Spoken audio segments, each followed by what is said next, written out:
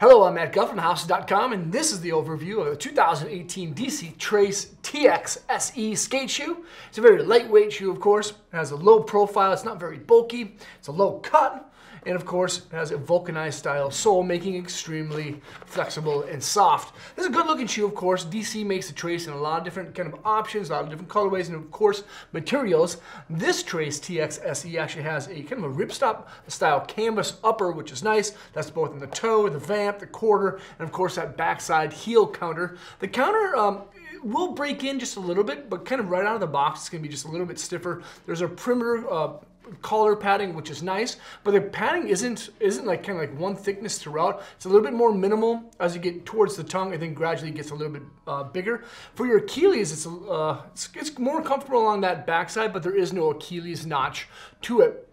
There's four eyelets. They have four metal eyelets, traditional style laces. The throat, or where the laces start, seems to be up a little bit higher, reducing the amount of wear that your laces will incur when you're skating. The throat has no padding, and basically the rest of the shoe has no padding at all either.